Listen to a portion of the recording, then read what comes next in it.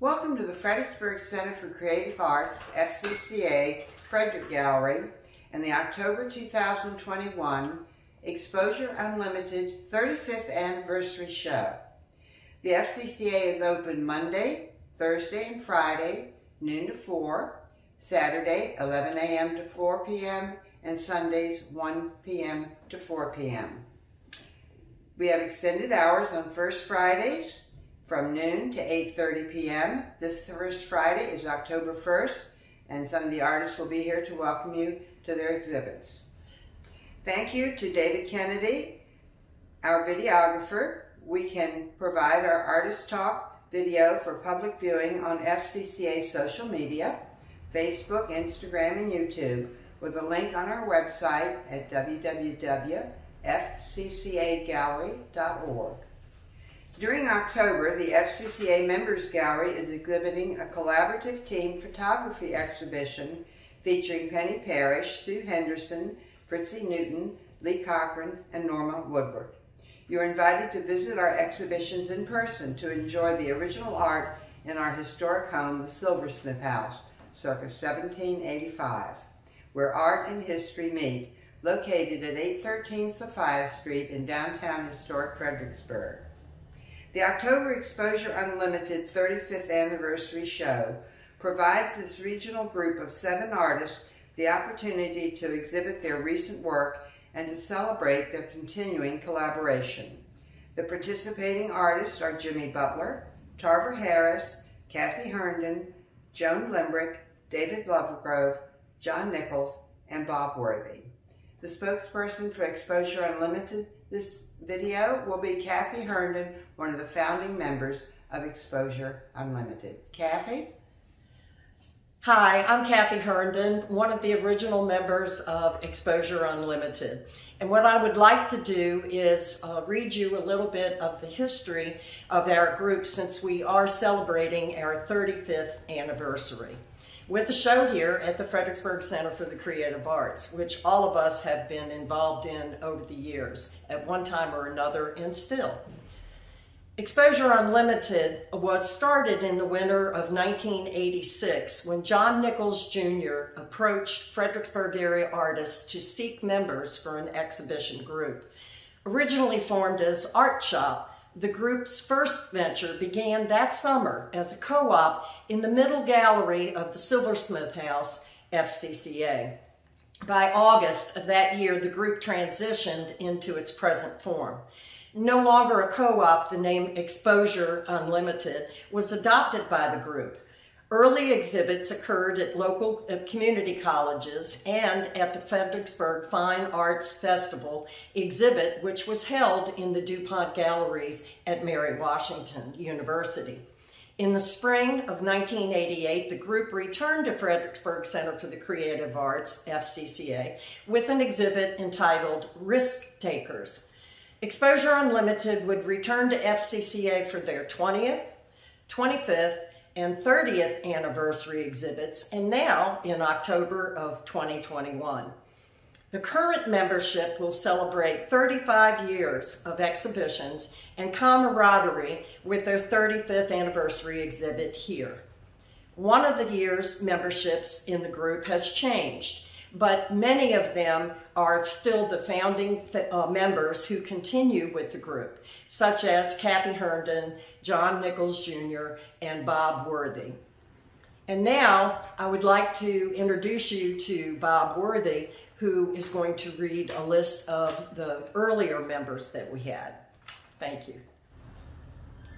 Past members of Exposure Unlimited in alphabetical order: Dreama Apperson, Cheryl Bosch, Elizabeth P. Butler, Betsy Carter, Claudia Dunaway, Peter Frederick, Joan Gardner, Betsy Glassy, Nan Hade, Vicki McCracken, Heidi Reeses, Retta Robbins, Paula Rose, Mo Schiff, Laura Shepard, Kelly Wilburn, and Alex Zurin.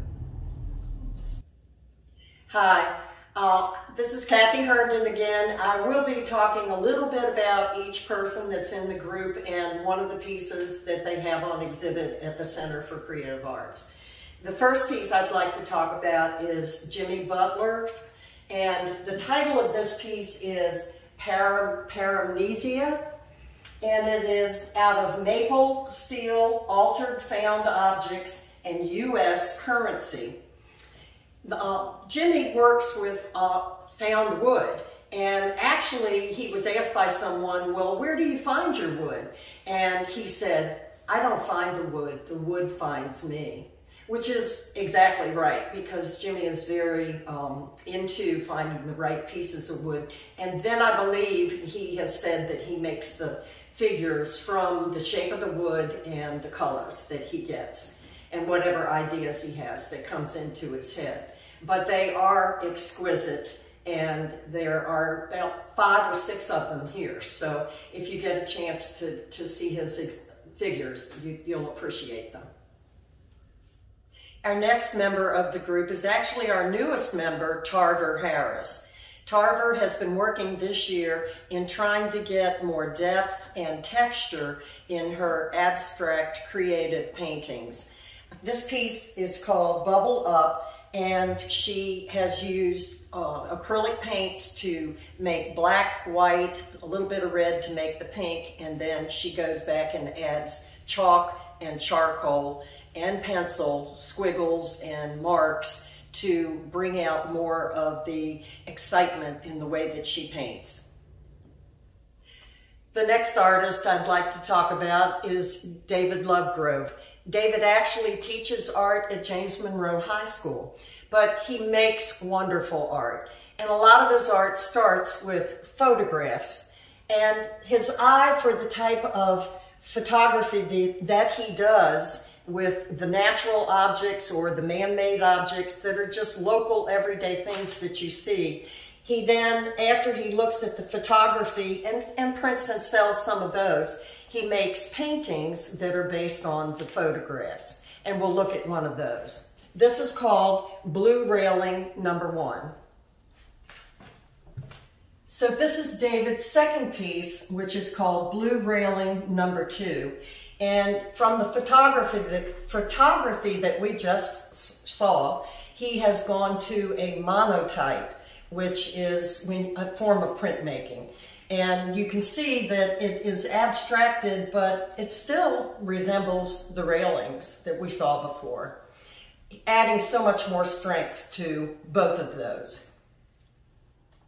Our next artist is John Nichols Jr., the founder of Exposure Unlimited, basically. John has been working with all kinds of areas of spatiality. In fact, this is called Picturing 3 Areas of Spatiality, Number 2. Here's number 1, number 2, and number 3. And here we have one of my pieces, which is actually a grouping of 6 that are about the COVID pandemic. I have been continuing working with circular, abstracted pieces. These represent more definite circles. But the first top 3, 1, 2, and 3, are called FTC Peak 1, Peak 2, Peak 3. And FTC means flattening the curve, because this is what happened at the beginning when we all started, and things were just getting worse and worse and worse. So I tried to have the circles go all over the place and just be wherever. And there is a Polaroid that's in the middle of each one. It's actually a bad Polaroid that is the pieces that were spit out but then did not have any kind of an image or anything on them. And this is basically what happened when they came out. And I enjoyed those pieces, and it made me think of a peak of something going up, like mountains. And so that's why I put those in there too. The bottom 3 are number 4, number 5, and number 6, weak, W-E-A-K, which is when we finally got the vaccination and it started going down. So that was a positive thing. And finally you get to the end where it's like the bullseye, and it ended up being a perfect solution, was to take the vaccination to help calm down the pandemic. Joan Limbrick's Earth Angel is a wonderful piece where she's been using a lot of gold and creating these magnificent, earthy, natural angels. And you can see that she also has a representational rabbit in here with it that she is holding. Joan's work makes the viewer create a story of who those people are, what they are doing, where they are, what they represent, but they are all about emotion and life. I would like to read what Bob Worthy says about his work. I'm making acrylic and mixed media paintings that are composed of many layers of paint and texture, creating a movement of surface that appears to be found rather than constructed. They suggest a feeling of time, having moved on with understated pops of color, providing energy to the dreamy compositions. And as you can see, this piece entitled Dark Sea answers to all of that.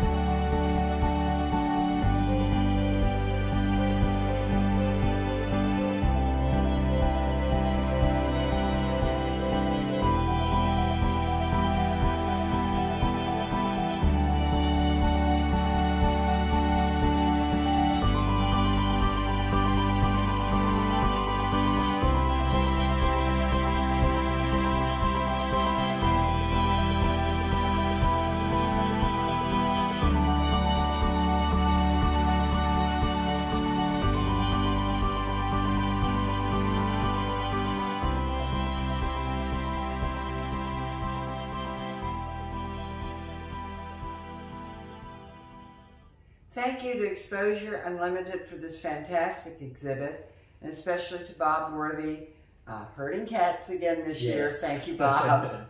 And to Kathy Herndon for providing the narrative about the artist's work. And we hope to see Exposure Unlimited again in another 5 years. Thank you, Carol. We hope to be here for 5 more years. Have a good evening, and don't miss visiting in person this wonderful exhibition. Thank you. The Fredericksburg Center for the Creative Arts, where art and history meet.